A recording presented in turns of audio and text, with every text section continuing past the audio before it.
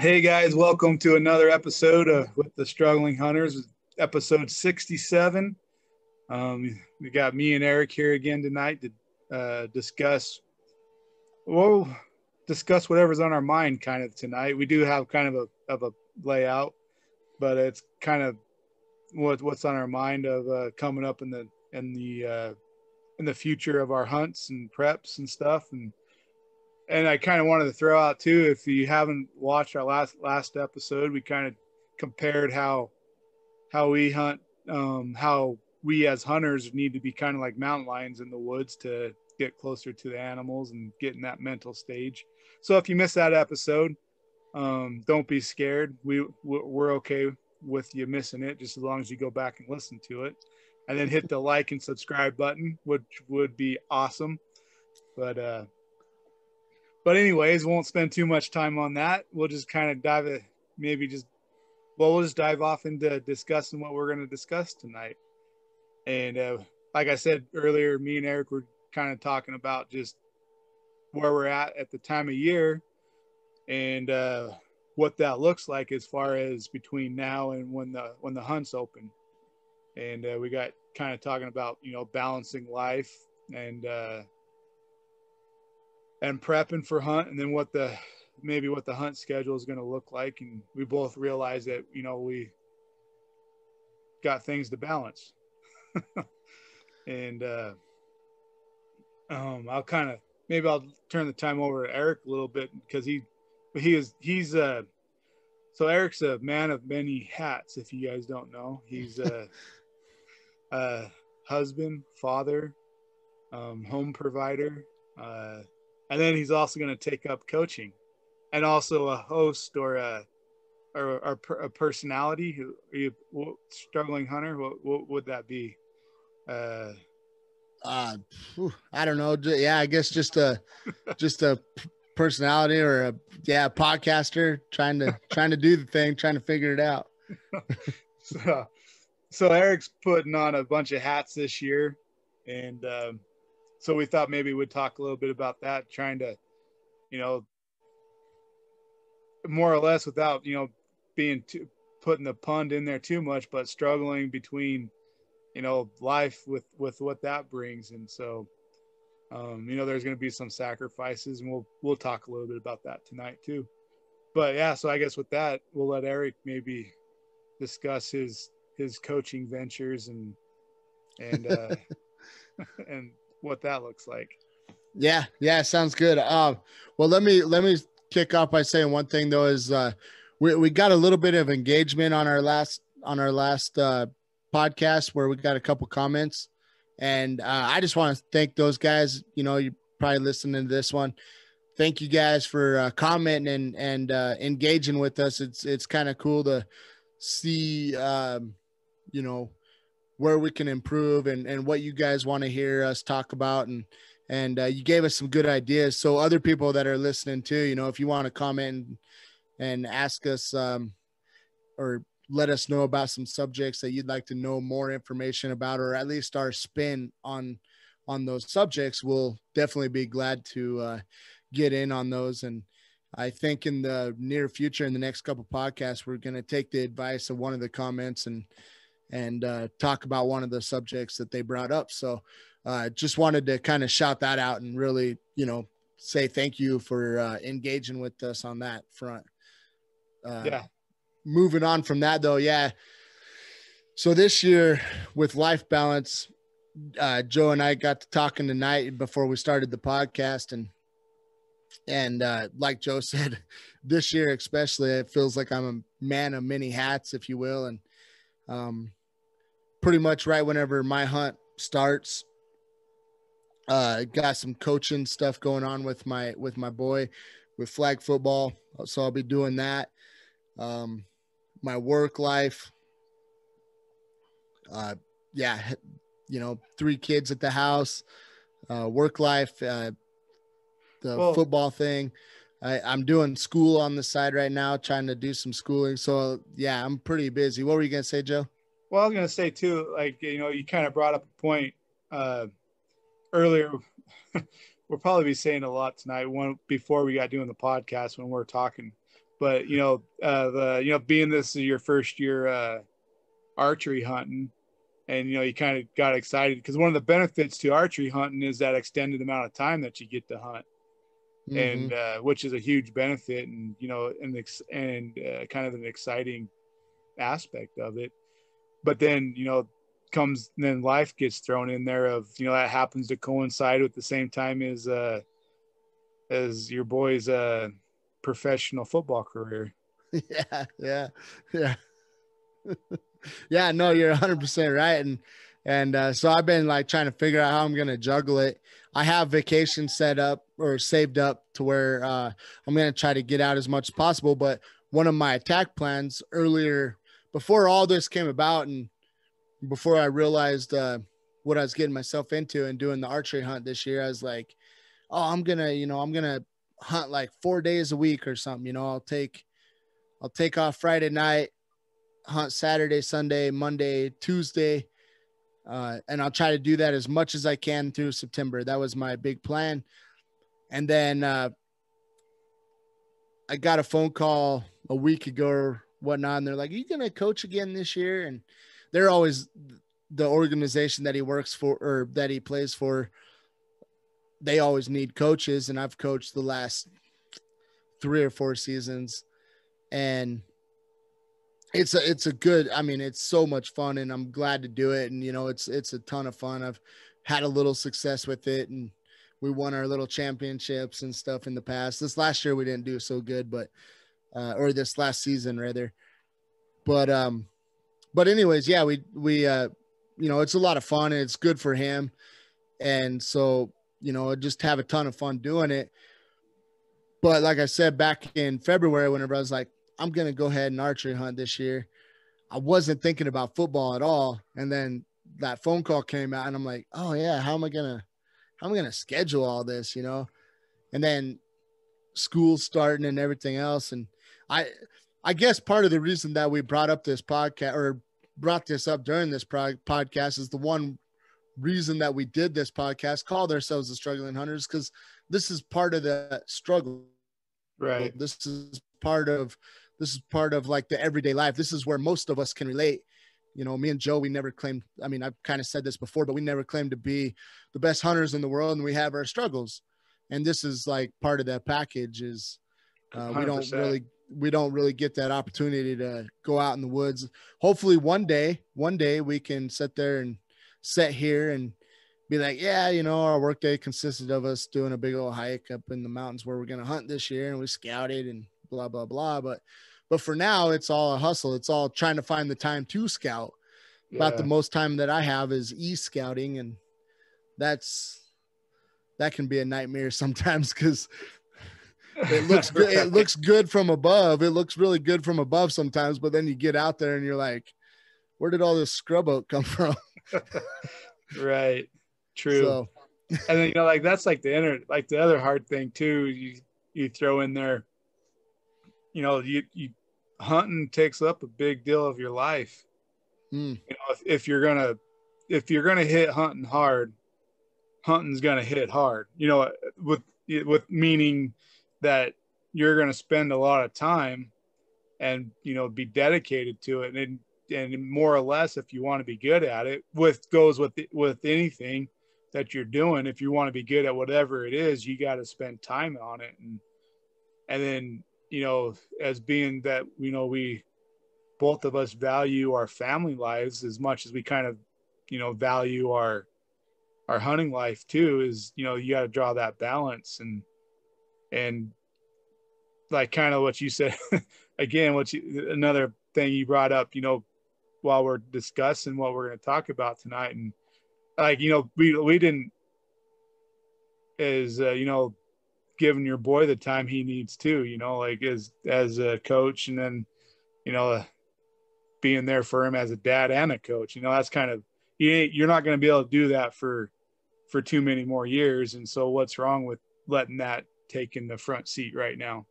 Yeah, 100%. I've had my glory days. I've had my fun. I've had, this is his time. And you know, trying to do a podcast and a channel, you know, whatever that channel looks like. We haven't done a lot of videos outside of podcasting this year, but we're trying to develop, you know, as time goes on, we have a lot of plans in the books to make more videos around hunting, lifestyle, and all kinds of stuff, hunting videos, review videos, whatever, you know, but it's all kind of based around the outdoors life.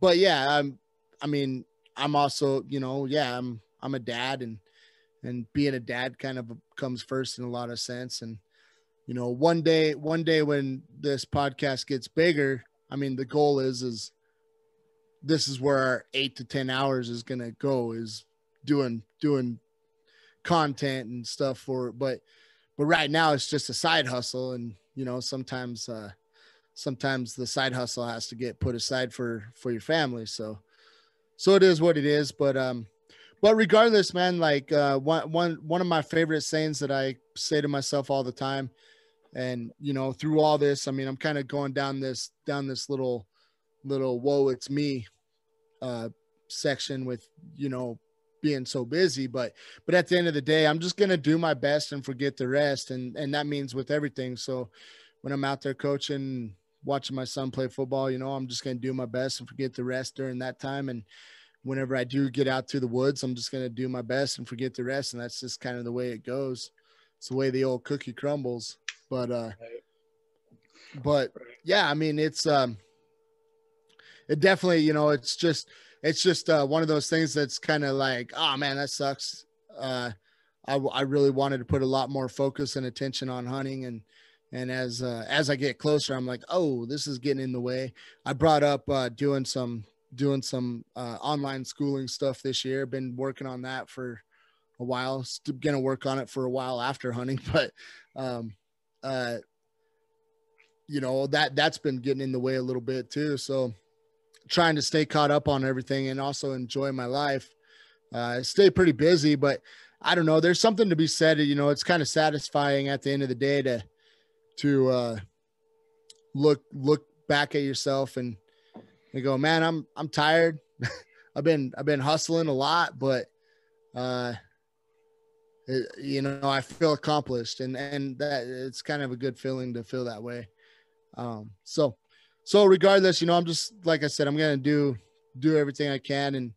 And I have plans to try to hunt at least 2 to 3 days a week for all of September. Maybe I'll try to get a 4th day in there in a row, but it's going to be kind of it's going to be a little goofy at times to manage everything, but I'll just do what I can and go from there. But I know that a lot of other people are feeling that way. You know, a lot of other people only have the weekends to hunt, or you know, maybe they only get 1 day to hunt, and that's just all part of it, man. But we all do this because it's our passion, you know, and I can't imagine what I would do in September, October, and November if I didn't hunt, you know. It's weird. It would just be weird to me. And the more, you know, I'm hoping like in the next few years, there's even more opportunities for us to get out and hunt during those months. Right. And, but hopefully other things kind of slow down around it too, you know, where yeah, we're running around and hunting everywhere else, but not everything else. Like I can kind of schedule things around it a little bit better in the next few years, but yeah, I don't know. It's exciting times, and I'm sure a lot of people can relate to having those same struggles or same scheduling conflictions with their hunting, and it plays a part. I mean, there's, you know, every chance that you're out there in the woods, I'm going to probably chop this up a little bit, but every chance you're out there in the woods is a better chance for success. And so, you know, if you're only getting out there a couple times a week, or, you know, I mean, chances for success kind of lessen a lot more. And I really had big plans of spending a lot of time out there through the whole month and trying to really create those chances. And now I'm looking at it going, ooh, I don't know if I'm just going to have to make the most of it while I'm out there, you know, and really Right. Well, that's But I like get, oh, go ahead. no, go ahead. Finish it. Go ahead. Okay. All I was going to say was one thing about it though, is maybe I can turn that into a strength, and knowing that I only have a couple days, just hunt hard, and then get back to civilization, and then, try to get rested up and basically do it all over again. But every chance that I get out there, just try to hunt twice as hard as I maybe would have if I would have been out there for 5 days. Right. And I think that, and like what I was going to say was like kind of along those lines, and partly why we've been, sitting down and talking once a week is getting it through our thick skulls. What's the proper way to hunt elk? And yes, there's good things to do and there's bad things to do. And I think both of us are trying to break those habits that we don't know that we've had that have been keeping us unsuccessful. And well, I guess where I'm trying to get is, having those 2 to 3, maybe 4 days of hunting. It's not like you're, it seems like all the articles I read is they're always like, oh, if you can, stretch your 4-day hunt into a 5 to 7 day hunt, and if you're taking 7 days, try to stretch it out to 10 days. You can always go home early. And but it's like, yeah, you can always go home early, but at the same time, like I'm trying to, conserve paid time off and trying to, bring a check home every day or every week. And so with that, I'm trying to, and going along with your hunting hard is trying to understand how to hunt smart too, trying to, understand, where the elk are going to be. And I think one of my biggest things is, and I've known this for years, and I've always, like, I think I've done it for years, but I haven't been doing it correctly. When that is, the elk are nomadic and they're not going to be, sitting in the same spot all day. Like, they have their feeding areas or bedding areas or watering areas. And then if someone else was in there and they got blown out of there may not be in where I see them anyways, seen them before. But, just trying to, really pay attention as to what season the elk is in its life, like pre-rut, post-rut, after the post-rut, I think is it kind of season, so like The they're late all season. Yeah, so all that affects where the elk is going to be, and I think I've always tried to hunt and been like, oh, I just need to be out in the woods, which to an extent is great. Like you're not going to shoot an elk sitting at home eating a steak or eating your bag of Funyuns,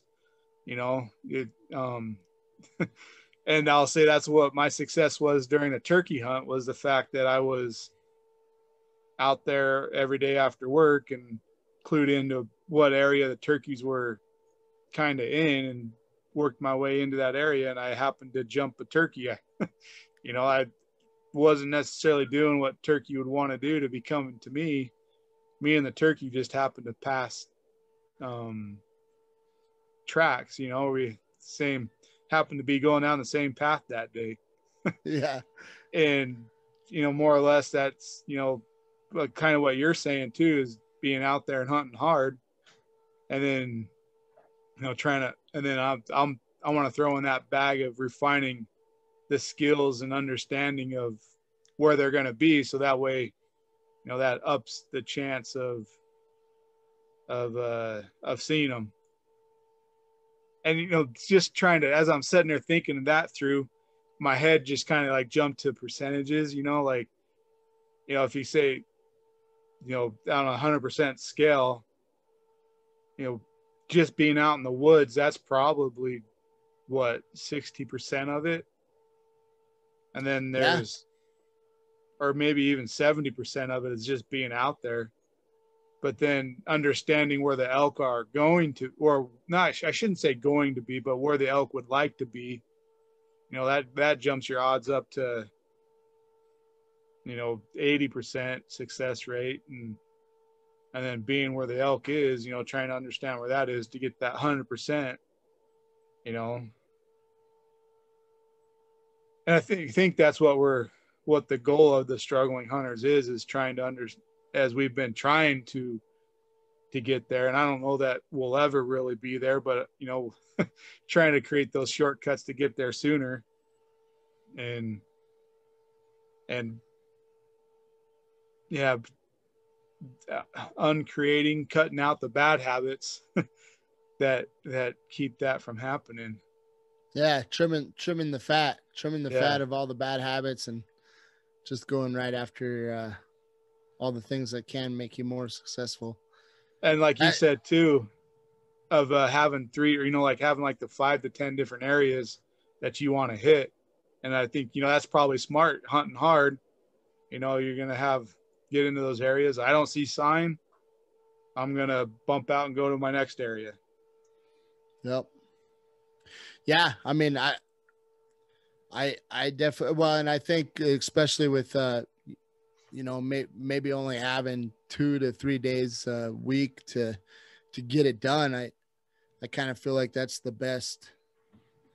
kind of the best approach to have. And, you know, maybe you get in an area and out of one of your 10 spots, 5 to 10 spots, and it's kind of midday and you're like, I don't know, I think I just hit this spot early. I'm going to come back this afternoon, but I'm going to go hit the next spot.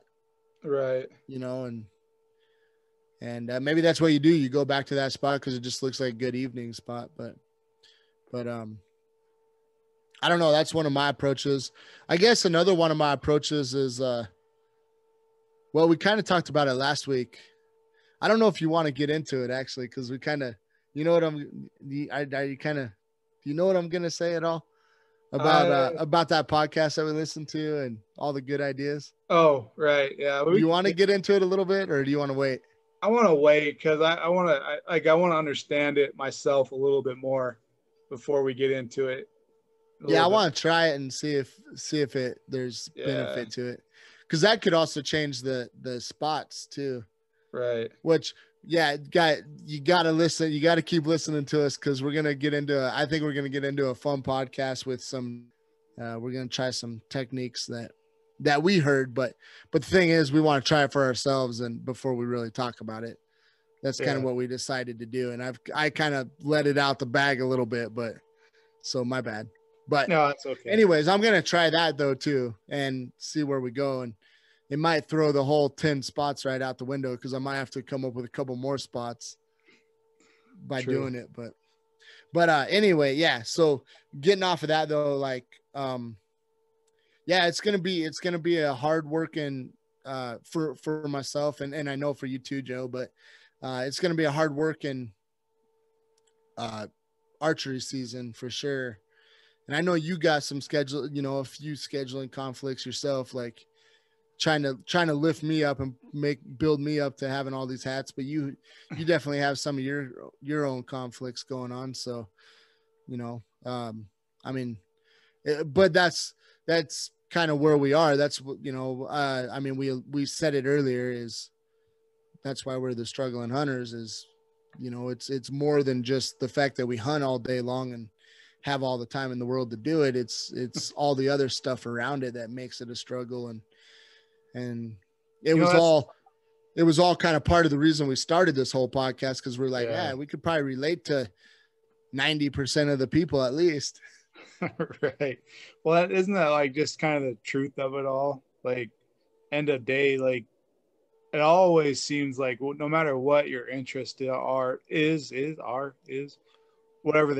whatever your interest, whatever you're interested in there, and you want to spend time doing it,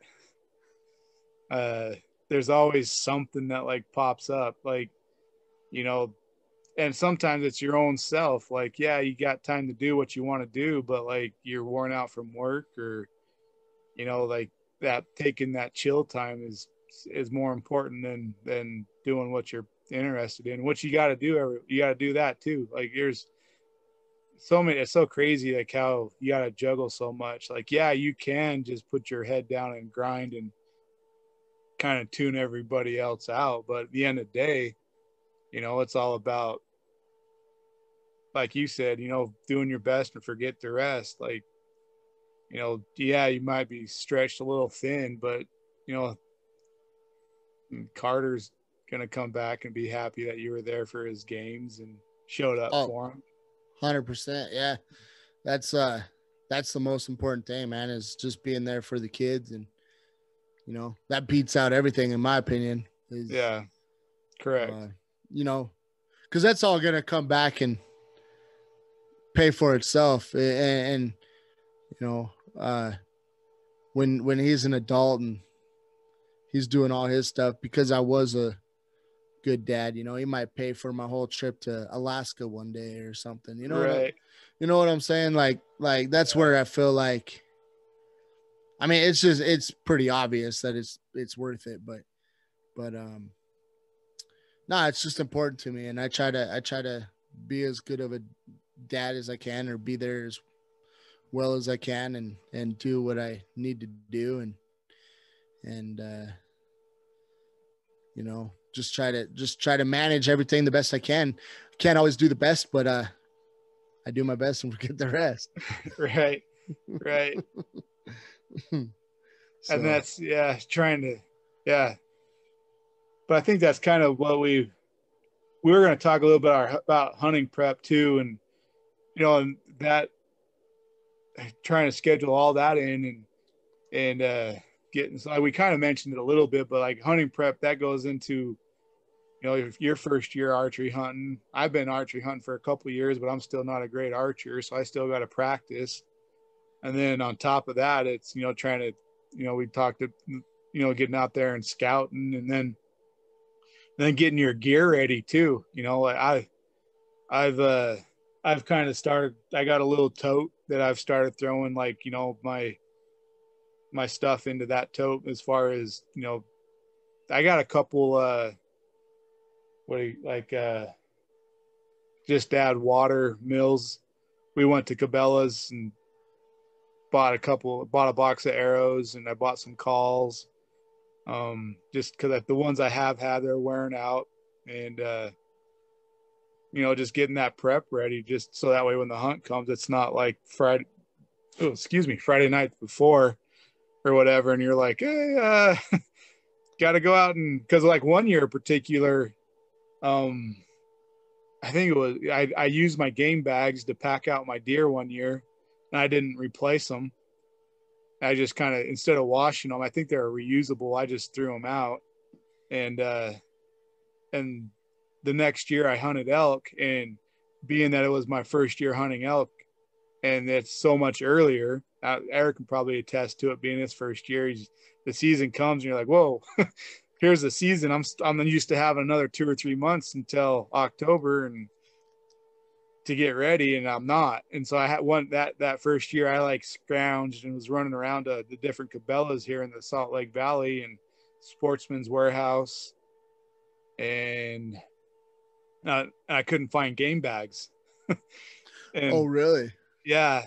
And I just happened I went to one of the Cabela's down in Lehigh on my way out to go hunting, and just happened to walk by like one of the little kiosks, and they just happened to be stocking the game bags, and was lucky enough to get my game bags. Wow. Yeah. Well, I feel like that happens almost every year. You try to get everything else in place, and then last minute you're like, oh, that's what I needed.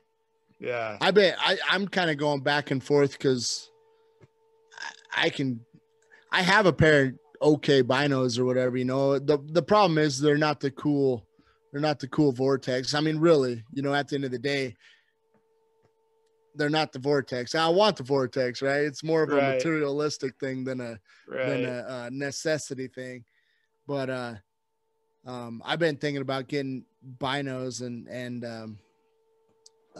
I mean, I could do it, but I'm also like, man, do I want to really, like, maybe I could just wait out a little longer, save up a little more money, and maybe even get the next level up or something, instead of just getting the cheaper Vortex ones. So I don't know what I'm going to do there. I mean, I could get the more expensive ones too, but it's funny, the certain things that I get cheap on, but it's hard to justify whenever I have a pair of binos that work just fine, you know. Right. Yeah, they're a little older style, you know, they're about as big as my car or whatever, but I mean, you know, they work, and Right.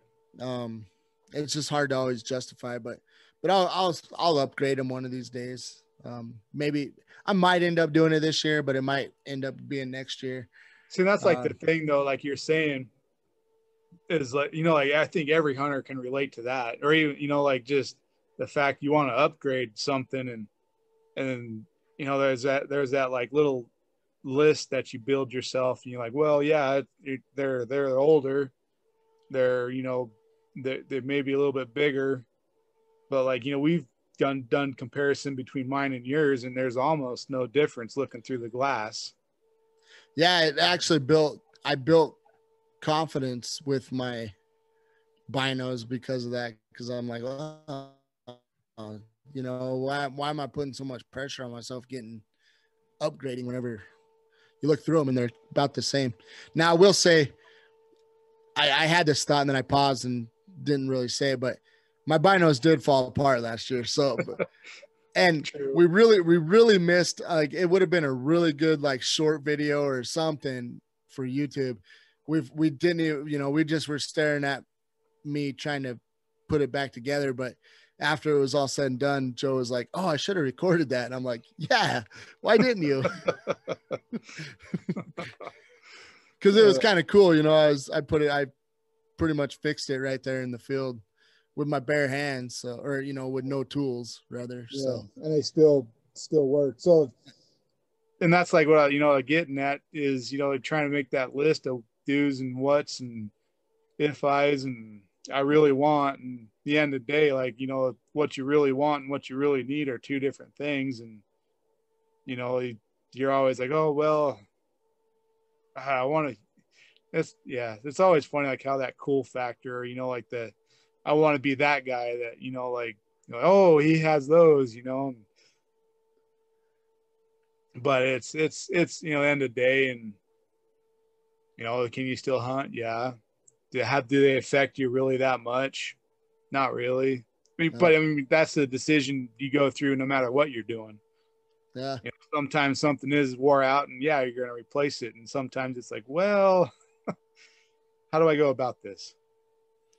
Yeah. I mean, yeah, that's kind of where it's at. So, I don't know. I was kind of thinking of all these jokes about, you know, I was like, well, yeah, the 90s did call and wanted my binos back, but hey, at the same time, like, they work, you know. They also killed elk in the 90s too. So it's not like Vortex binos are going to necessarily bring you more success, but they're nice. No. Right. Correct. So, you know, they are nice, man. I mean, yeah, I really like them. It's just one of those games that I think like you said, man, every hunter plays in their head, you know, every year. I mean, I get all the emails, you know, with technology, I guess, but I get all the emails, you know, QU, First Light, Cabela's, Sportsman's, you know, they send me an email and they're like, oh, got a special going on here. And I'm like, oh yeah, what kind of special you got, you know? And yeah, I'm like, oh, 5 minutes ago, I didn't think I needed that in my life, but now I see that I need that in my life. So it's hard, man. Yeah. I bought a few things that last minute splurge by, just because, especially from QU. I'm such a fanboy of them. So I don't know why, but I mean, their stuff is nice. I mean, I've never really runs a little tighter than you'd think, you know, you get your size and you get it in, you're like, oh, that's a little tight, but it'll work. You spend all the money on it, so you kind of make it work, but right. But yeah, it's nah, man, all that stuff, and it's fun, man. That the hunting industry, as far as that goes, is kind of well and good, because there's a lot of money in that. Well, you know, I think you kind of had something there, kind of off topic, but kind of, at least there's some cool gadgets, you know, there's some awesome things that people have developed over the years that, make hunting a lot easier and a lot nicer and more bearable, or, you know, a little bit easier as far as gear, equipment goes. And it gets appetizing. Yeah. Yeah. You know, speaking of, I was talking to, I was having a conversation with a guy at work, but he's a fellow hunter too. And I brought up the fact of lighted nocks, and it's kind of a unknown. Like, some people don't know that you can have lighted nocks in Colorado. I was going to ask if you can in Utah. I don't know if we ever. I don't know that you can, because no one ever uses them. Oh, I've really? never looked it up. Yeah. Well, in Colorado, I looked it up before, but then every time You there? okay, you there? Yeah. Maybe we should call it. Yeah. I think we should. Yeah, I think we should while we can, for sure. Do you have any finishing thoughts? I know one thing that I said was I'll try to be quick about all this. We might have to get in and edit this stuff out. Oh, I'm going to I don't for know. YouTube. Yeah. But one thing that I said before all this happened was that from what I read in the regulations, you can use lighted nocks out here in Colorado. And I'm kind of a fan of them. I like them because for a couple different reasons. And if you get your animal, I mean, and your arrow doesn't go through, or if it does go through, you can at least find your arrow, for one. For two, if it doesn't go all the way through, you can at least watch your lighted knock go down through the woods. Right. So, right. And help you, if it's a good hit or whatever, and they fall, your animal falls down within 100 yards or whatever. Besides just following the blood trail, you can kind of look for your lighted knock also, and hopefully find it with your lighted knock. So I'm kind of a fan with the premise of lighted knocks. I think they make sense. Yeah. But with that's all I guess you started, so I got it. Do you have any thoughts? Any extra thoughts? No, I don't. Just thanks for listening. And thanks for your time. Yeah. Well, I guess that pretty much finishes it up. Guys, thanks again for listening to the Struggling Hunters. We went through a little bit of technical difficulties. We might try to edit that stuff out, so you might not even see it, but thanks for your patience, and consider subscribing, liking, doing the whole thing, giving us the comment. If there's a subject or an idea that you want to hear our thoughts on, give us a comment and let us know what you want to hear us talk about. We'll be glad to do a little research, or maybe it's just a talking point and we just put our thoughts to it, whatever it is. But we'd love to do that. So to the couple guys that have been commenting with us off and on, man, that's awesome. That's the engagement that we love seeing. So thanks again for that. And we will talk to you in the next one. Have a good one. Thanks for listening to the Struggling Hunters. Have a good night. Bye. Good night.